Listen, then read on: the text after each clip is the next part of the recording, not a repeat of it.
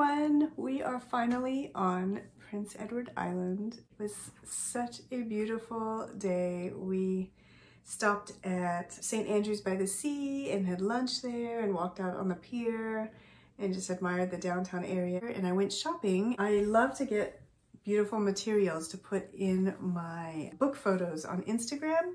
So I found this cute one with these little toadstools and robins. And then this one, I don't know if those are dormice or gerbils, but I just thought they were so beautiful. And then my mom also got some material. She went for this one. I don't know if you can see that, but it has a little blue jay. And then we continued on and we went to St. John's, which has the reversing rapids. So the river pushes back against the tides of the ocean, and it's kind of fantastic to see. But we didn't see it, we just saw that we were there at low tide, unfortunately, and we had missed it by an hour and a half, so we'll try to hit it on the way back. By the time we got to Confederation Bridge, which is the bridge where you cross onto PEI, it was sunset. So we crossed the bridge as the sun was pretty low in the skies, and then we had to drive through the country roads of PEI in the dark. But we made it to our little cottage. It's a self-catering cottage, so we made ourselves some dinner, and I am just about to read a little bit, and I already called my son and my husband to say goodnight. And yeah, I'm gonna drink my tea and read one of my books. I brought Goodbye, Mr. Chips, my Nancy Drew and Halloween Party. So I'm gonna sign off and I will see you tomorrow.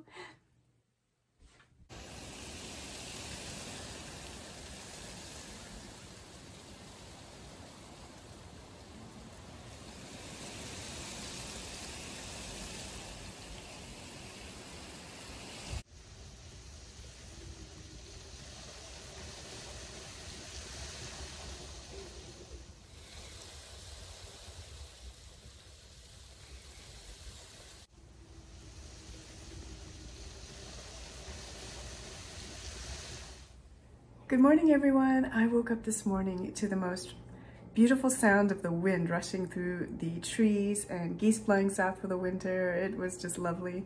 I'm really loving this little cottage that we rented. I'm just waiting for my mom to finish up, and then we are heading out for breakfast and then on to Green Gables.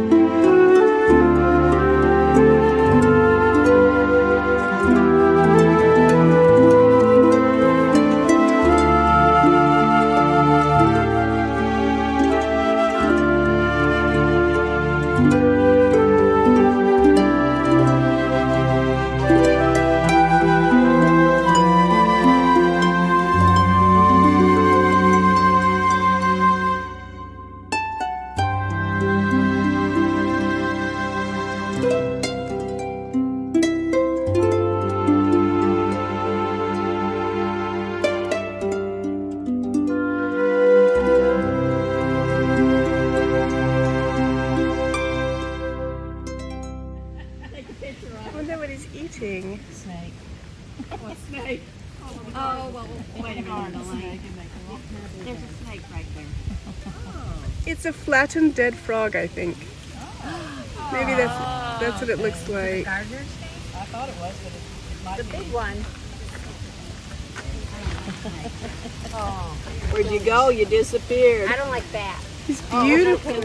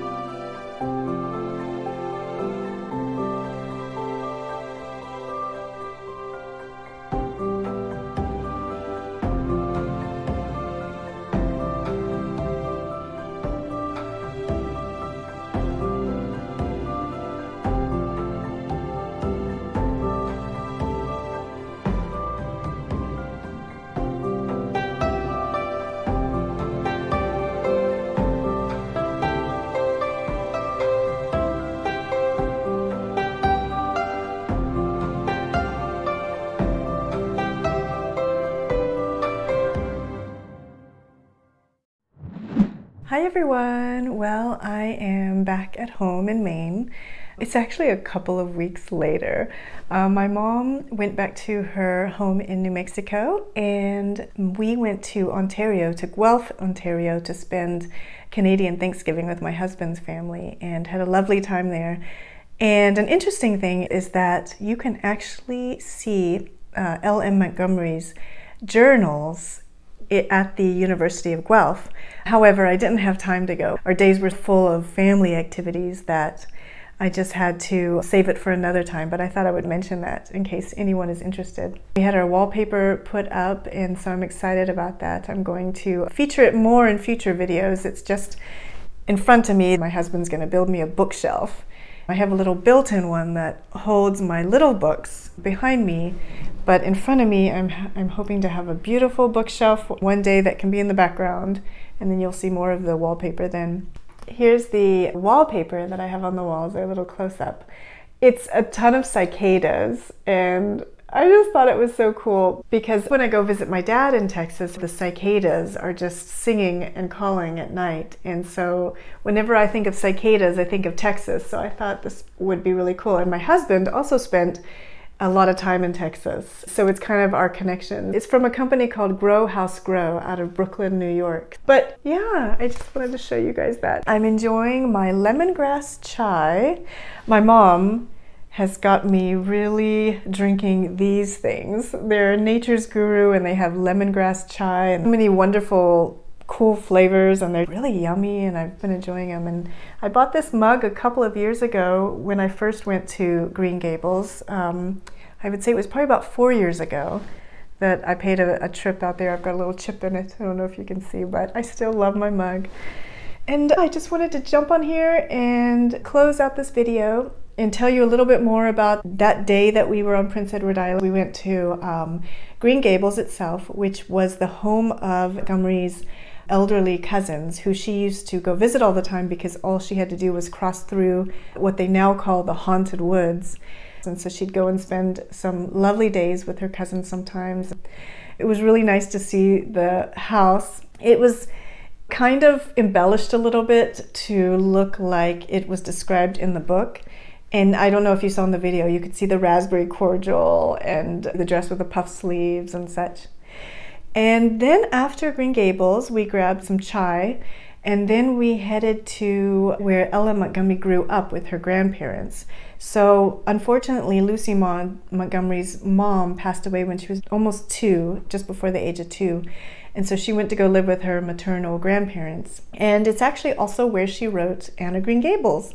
So that would have been the second location. And then the third place we went to was L.M. Montgomery's birthplace, which was amazing to see where she was born and the room she was born in and the room she occupied from infancy and in early toddler years. So that was pretty cool to see.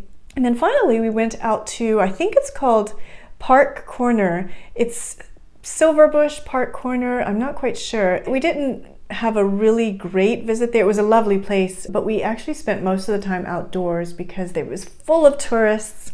And yeah, there's a tip. If you do go to Prince Edward Island, get busy early because the cruise ships come in and then you get a lot of people around you. Luckily, when we got to Green Gables, it was before the cruise ships had arrived. So we had some nice time where there was hardly any people around. I did duck inside the gift shop and I saw those stained glass windows.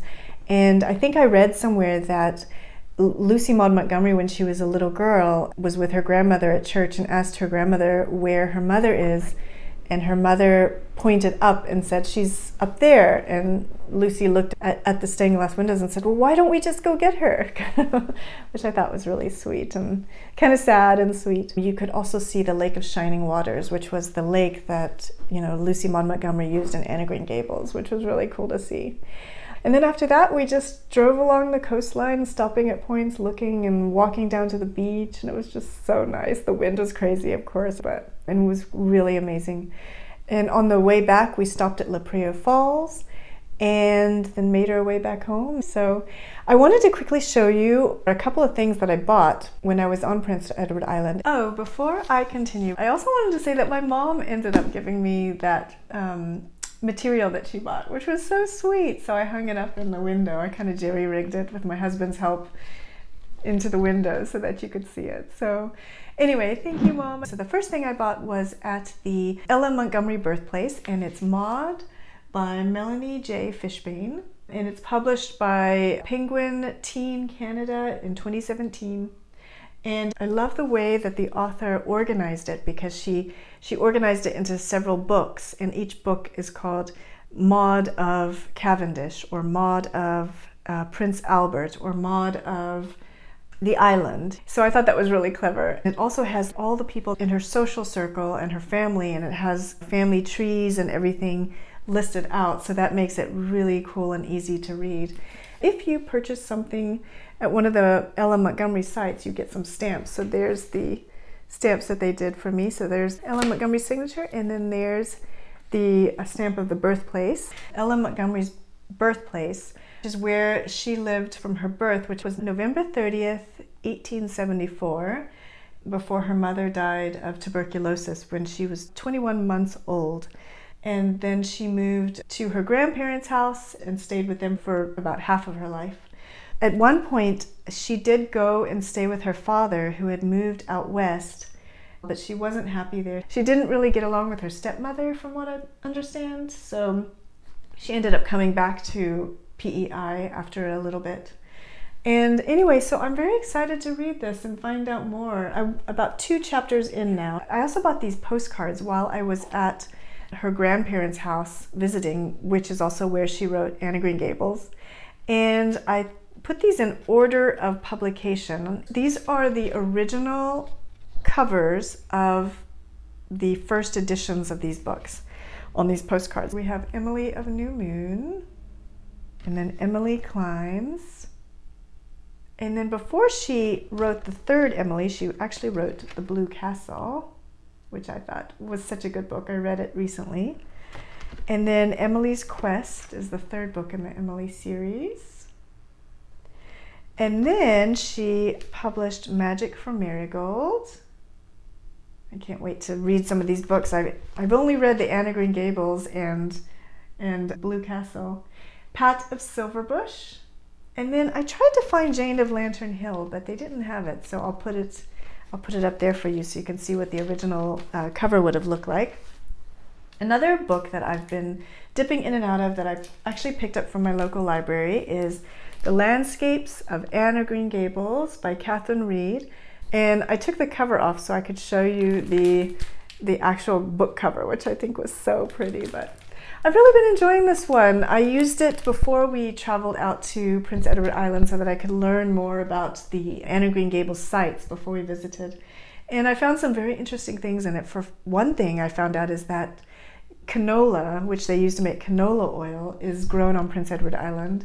So that was pretty cool. And just learning all the places where Lucy Maud Montgomery visited and lived and that inspired Anne of Green Gables was super interesting. So I really enjoyed this one.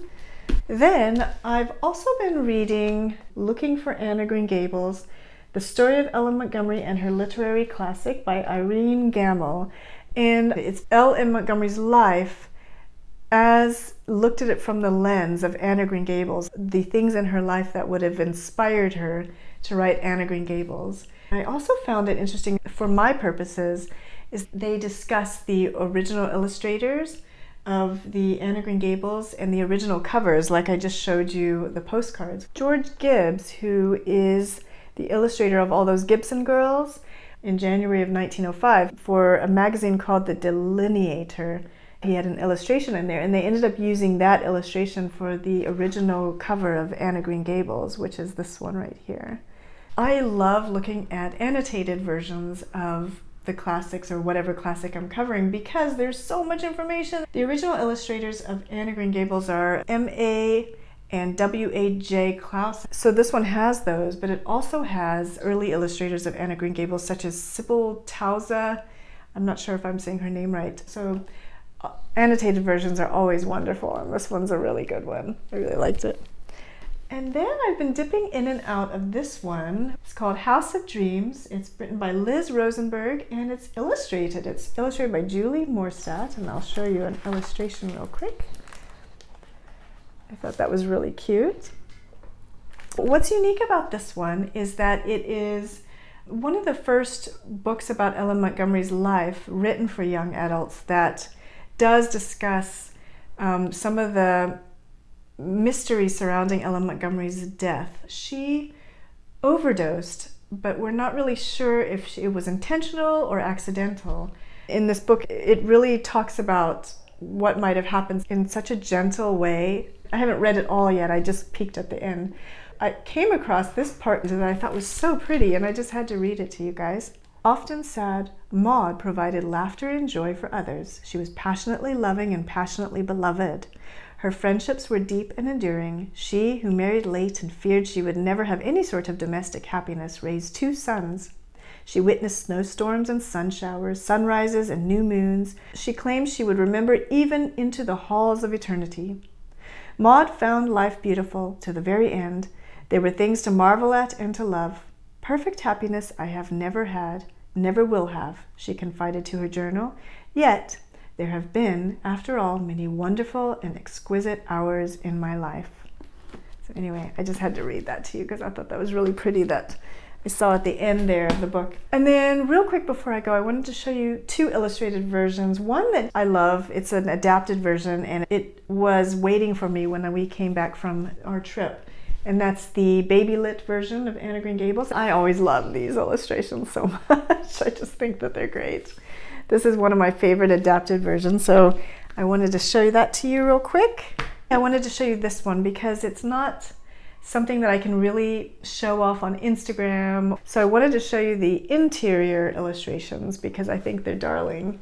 I think this was published in the 1940s, if I'm not mistaken. And it's by Hilton Hassel, is the illustrator. This is when Anne hands it to Mrs. Lynde. And then we have when Diana and Anne jump on Mrs. Barry, and then Diana is in danger of losing her piano lessons. And then we have, of course, the most humiliating and embarrassing moment of the whole book when Anne's playing the Lily Maid and she gets stuck in the river. And of course, Gilbert Blythe comes along, of all people. How embarrassing is that? My favorite part.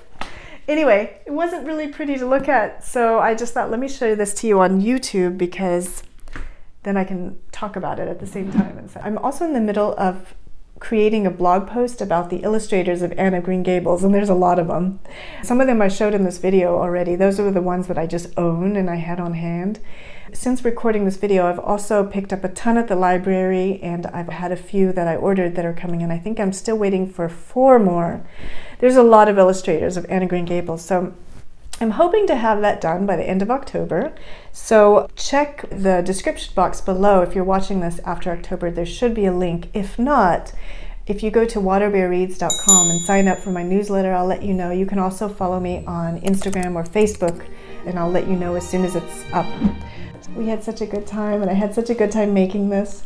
I hope to do another one in the winter. I think I have a place in mind that I'm going to set out for, so look for that in a couple of months.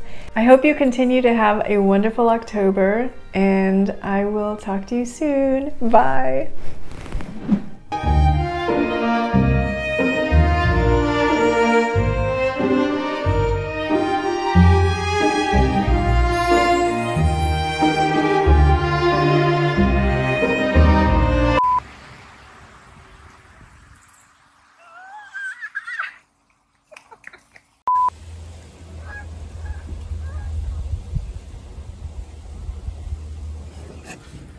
Oh, I see where they are. I'm running.